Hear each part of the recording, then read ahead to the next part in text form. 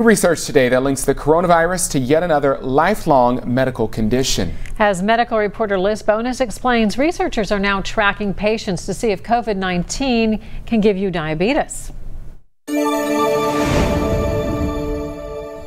Hey there, hello to you. This connection to diabetes first started showing up, according to the National Institutes of Health, this past summer.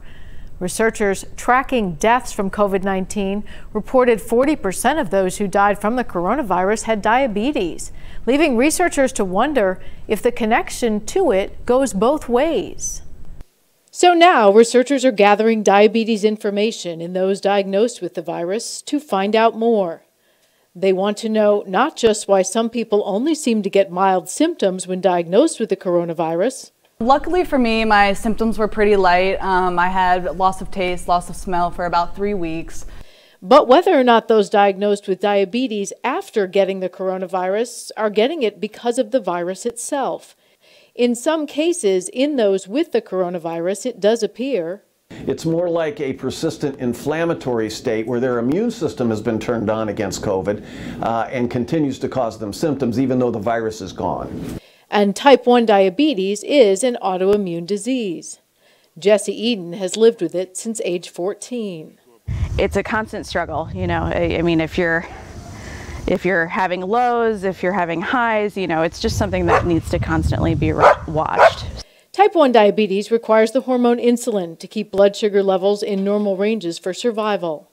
Jessie, who's one of our former Sinclair colleagues, doesn't know what caused her diabetes, but it's long been known that sometimes it does develop after a person has a serious viral illness.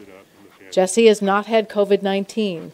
She is keeping her body healthy and the baby living inside her with the help of this pump connected to a device that monitors her blood sugar levels all the time. I've been basically prepping my health for about 2 years now to be prepared for this journey. I wasn't completely sure if I could even have kids safely.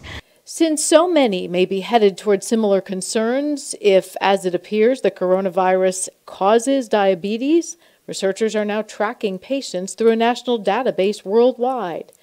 At the King's College in London, according to Reuters, those who track metabolic diseases such as diabetes are collecting patient cases globally.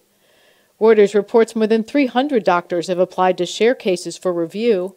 More are expected as infections of COVID-19 flare up again. In addition to this global registry, the U.S. National Institutes of Health now also funding new studies to find out just how the coronavirus may cause high blood sugar levels and diabetes.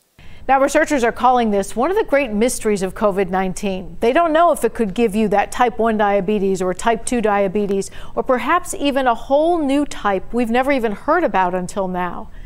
Those living with this disease, however, want you to know with the right team, you can live a healthy life. Proof of that, just a few days ago, Jessie gave birth to Violet Grace. Mom and baby now said to be healthy and at home. I'm medical reporter Liz Bonus. We'll throw it back to you.